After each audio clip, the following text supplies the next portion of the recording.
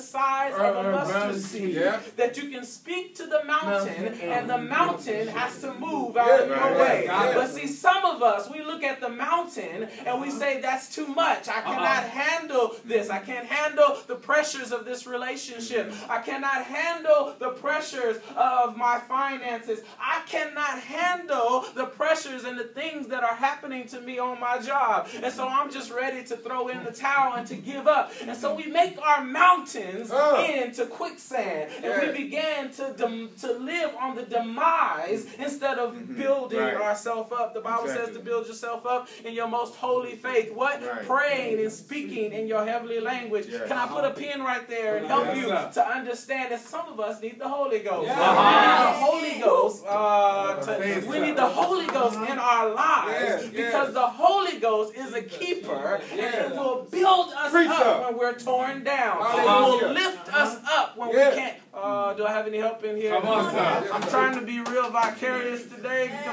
because I'm trying to make sure that you hear me and you understand what I'm saying. But I came to let you know that faith is going to develop you. And if we look at this text, we can parallel Dr. Carter with the 3 Hebrew boys, and we can see how they had to have faith in order to trust God in such a way that He would deliver them. They